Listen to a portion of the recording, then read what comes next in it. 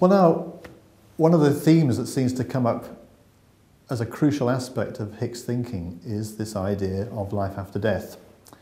We've already seen that with the idea of the verification of religious language, for example, he talked about an eschatological verification, i.e. that theism or belief in God or religious language is made sense of by our experiences after death. Similarly, with the soul-making theodicy, of course, one of the criticisms that we didn't mention was that rarely is the soul-making process accomplished in this single life. Because the question about the destruction that evil can wrought upon an individual's life leading to death, of course, is a cogent criticism of the soul-making theodicy. So clearly, for soul-making to make sense, there has to be a continuation after we die, i.e. the process carries on. So Hick is committed, therefore, to extending the life's journey beyond death. This is not the only life that we actually lead. And so in the 70s in particular, in the early 70s, Hick was committed to the idea of studying this whole question about how do we make sense of immortality? Is the whole concept of life after death coherent? Because of course the real risk here then is that if we can't think of a coherent way to conceive of life after death, then a lot of Hick's projects really are, well, they're just academic exercises without any real reference point. And so Hick is committed to the idea of there being some kind of existence beyond death. And his next great work after Evil and the God of Love, Death and Eternal Life, which was published in 1976, is devoted towards conceptions of life after death. And it's another one of those very comprehensive works that Hick has produced, where he covers a whole range of beliefs ranging from the early church, other religions, various philosophers. The evidence, for example, of parapsychology is an important aspect of his study of life after death too. And drawing all these elements together, Hick is concerned to present a picture of how the journey continues beyond death. He's not just concerned with showing that we can, in principle, live after death, although he does deal with that earlier on in that particular text. So what position does Hick take?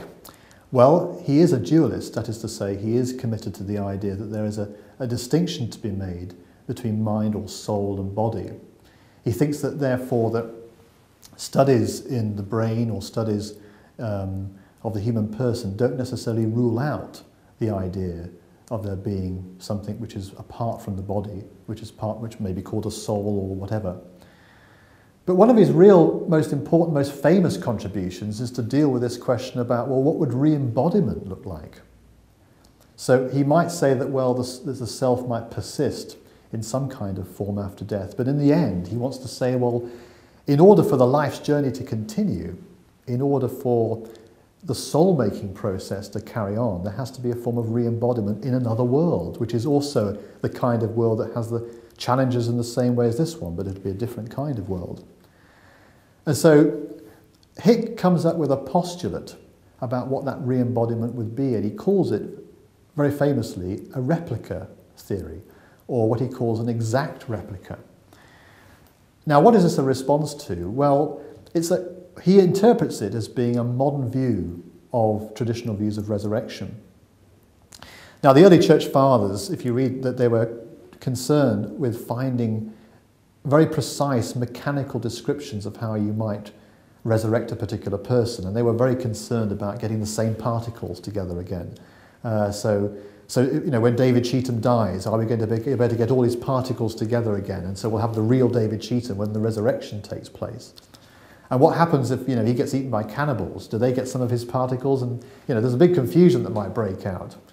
And Hick's observation that all these kinds of discussions are, of course, not really representative of where modern science is in terms of quantum physics and what have you. Anyway, setting all that aside, what he thinks is, well, what is a modern conception? And he gives a thought experiment. He says, well, imagine as if I was giving a lecture in one part of the world, and then suddenly I reappeared in New York City, just carried on talking as if nothing had happened. I disappeared from one place and reappeared in the next. Exactly the same body, with eyes, coloration, stomach contents, everything. He said, would we have a problem in saying that the same person that had disappeared from one place had reappeared in another place. And the way I think of that, and this is obviously what Hick has said, but if you think of contemporary science fiction, take a classic science fiction film like Star Trek, when Captain of the Starship Enterprise says, "Beam me up, Scotty." And so he disappears from the planet and he reappears in the starship. And the point I think Hick is making, this is the way I interpret it, is that we don't look at that and say, "Oh, well, hang on, is that the same Captain Kirk? How can we be certain it's the same body?" And of course we don't go through that process, we just take it as read, that that's a rather obvious thing. His particles have been broken down and the same pattern has been reassembled in this other place, so we have the same person. So, and I remember asking John actually about this. I said, "Do you actually believe that this is what is actually going to happen? We're going to have replicas." I got the impression in talking to him that he saw it as more as a philosophical modelling. That he said, "Well, how might we defend the notion of re-embodiment?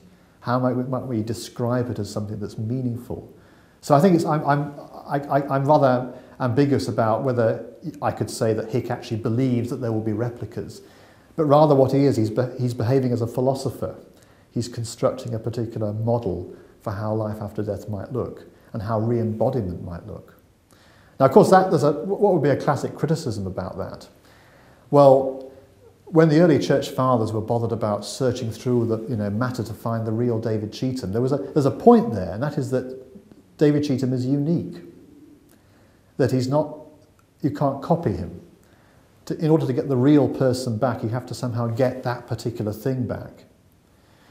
And so one of the problems with replicas is the problem of multiple replication, because if in principle God can just sort of remake me out of the Cheetham pattern, can be remade somewhere else, then can't he make 2 or 3 of me?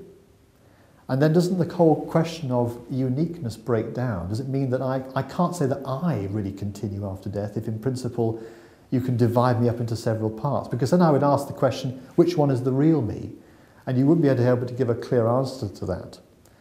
So there's some kind of intuition in the old view that somehow maybe you have to have uniqueness going on. So one of the questions that have been asked in the journals in discussing Hick's replica theory when it came out was, what about this question of multiple replication? Has Hick preserved uniqueness in his modern perspectives of resurrection? But setting that aside, the whole point that Hick wants to paint, and this is another very famous thing that Hick is associated with, and this is the idea of many lives in many worlds. So Hick is already being pluralistic in the way he constructs his view of life after death. So he's bringing together Eastern ideas of reincarnation. And of course, Eastern ideas says that we might be reincarnated many, many times in many places and reborn. Hick is, in a way, bringing together Western and Eastern traditions in his idea of many lives and many worlds. He says, and he's, of course, connecting that with his soul-making or Irenaean intuition, that there has to be an extension of time. And so this might, as far as he sees it, be a series of embodiments, a series of bounded existences where our souls are made further as we go on. He calls this period of time, by the way, par-eschatology. That's a kind of an in-between. So it's not a description of the final state. This is not Hick's view that the final state is a kind of a constant progression. He remains... He reserves judgment about what the ultimate outcome would actually be of the soul-making process. So he describes this kind of postulate about what will happen after death as a kind of a par-eschatology, which is best summed up as a kind of many lives in many worlds where our souls continue to be made and developed.